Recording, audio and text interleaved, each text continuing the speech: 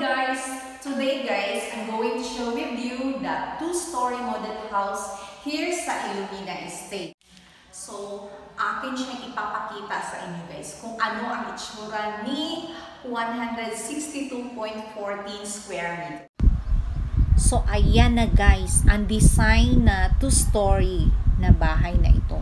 So, meron siyang shades of green. So, kung makikita nyo siya, ayan. So, para siyang jade color. So, halos ang kahilera nito dito sa block na guys ha, halos 2-story po yan siya. So, both sides ng bahay na ito is meron na siyang nakatira.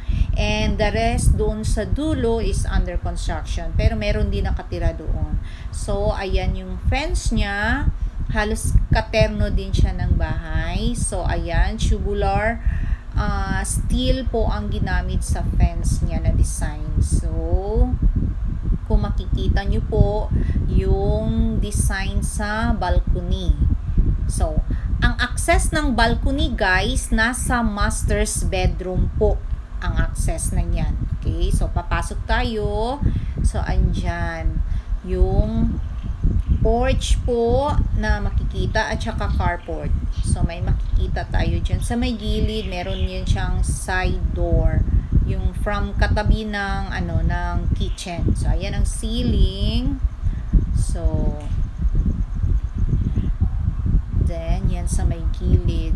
So, ayan ang design sa upper. Talagang kinukunan ko talaga siya ng video guys. Para at least meron talaga kayong idea. At least nasa malayo kayo. At least dito ma-visualize nyo talaga.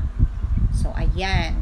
Ang sa may, niya, sa may roofing niya banda. Yan. So, papasok tayo dito guys. Yan siya guys. So, ayan ang porch niya na tiles ang pinili ng dating client na kumuha sana nito. So, ayan ang brick stone or stone cladding na design. Black po yan siya. Yan. So, let's enter the house guys. So, yan. So, sa living area, Meron siyang 4 na kwarto at saka meron siyang 3 toilet and bath. So, ang lote nito guys nasa 180 square meters and the floor area meron siyang 162.14 square meters guys. Kaya guys, panoorin nyo at makita nyo ang kabuuan nito na model house. Okay? So guys, dito sa ground floor, ito siya. Dito banda ang living area. So as you can see guys, yan, as in wala na talagang kailangan pa silang ayusin, kundi ready na talaga siya. Linis-linis na lang talaga siya. Ayan, ang sa ceiling nila, ready na ang lights. So naka-pin lights po siya halos. And then, yung mga outlets po, ready na rin po. Meron itong sa telephone, sa cable, at saka yung sa ibang appliances na mga outlets nila. So, here the side sa kitchen and dining area. So, ang ganda ng kitchen nila. Tingnan nyo guys, yung countertop nila. So, ganito po ang kitchen countertop pag si 162.14 square meters yung floor area ni house and lot na 2-story dito kay Ilumina.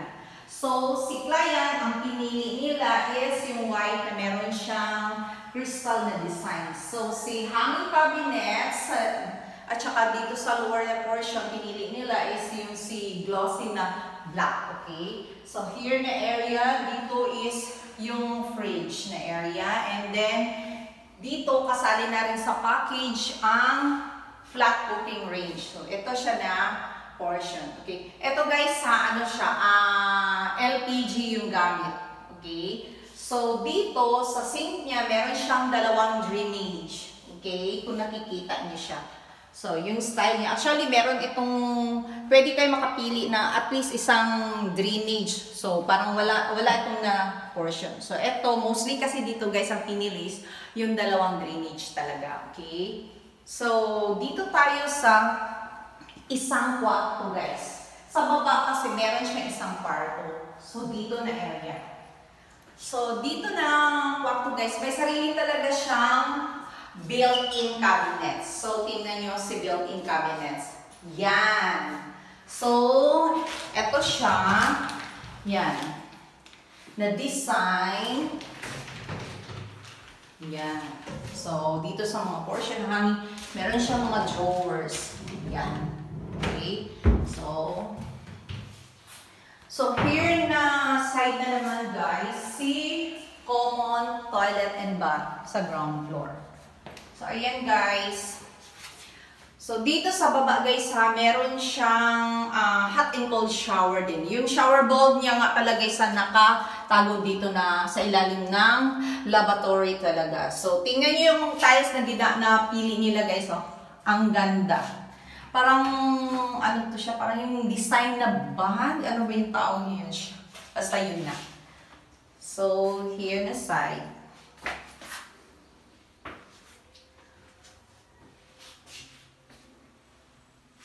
Yan. So, meron pa tayo isa pang features na maganda dito sa baba, guys. Oh, meron siyang stock room. Mostly sa mga Pinoy or even sa mga ibang ano talaga, mahilig talaga tayo sa mga yung mga parang extra na magamit. So, kailangan din natin siya ng any extra space na pwede natin siya matago. So, ito siya, stock room. Yan.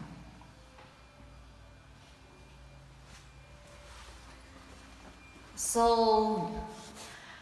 ayan siya guys, going tayo sa second floor. Okay?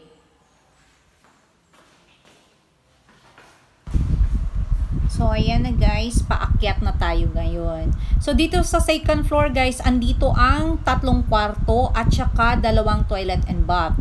So, dito sa right side guys ha, may makikita tayong door. Diyan na banda yan, ang master's bedroom with toilet and bath and with walk-in closet. So, dito naman na side, yan siya common toilet and bath, isa pang bedroom, at saka meron pang isang yan bedroom. So, pasukin natin si master's bedroom po guys. So, ayan si master's bedroom guys, kung makikita nyo talaga siya, spacious na spacious. So, kasya talaga dito ang king size of bed. So, ayan yung ceiling niya. Yung mga outlets niya, so ready na siya lahat. So, ayan. So, try natin pasukin yung sa walk-in closet niya. Dito, yung door sa balcony. So, yan. Papunta tayo sa walk-in closet niya. Yan ang mga built-in cabinets. So, dito naman ang master's toilet and bath. So, same features lang talaga sa guys ha, sa common toilet and bath sa baba at saka sa second floor. But, kay master's bedroom, meron siyang bathtub. Yun lang ang kay master's bedroom sa 2-story. Meron siyang bathtub talaga guys. So, ayan. So, when it comes sa mga tiles, same lang talaga. So, mas malaki si master's bedroom, toilet and bath. So, ayan. So, see, meron pa din yan siyang yan.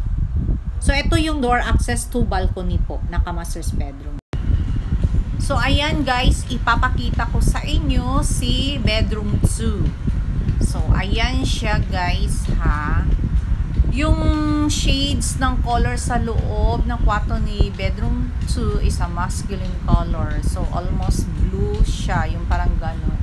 Then, yung built-in cabinets niya is color gray siya guys. Ayan. Ang bedroom 2 na shades of blue or masculine color. Yan siya guys. So, yan. So, let's proceed to another room tayo guys. Yan. Naka-gray yan siya na color sa built-in cabinet po. So, let's go to the other room. So, eto guys, ang bedroom 3.